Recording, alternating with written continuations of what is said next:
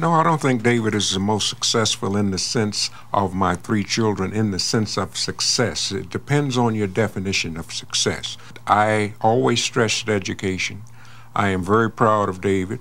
I am also very proud of my daughter, and I'm very proud of my other son. My other son graduated from Naval Academy in '93, and he's done some of the things that I never thought that he would do. So in that sense, that is my definition of success. All three of my children then are successful.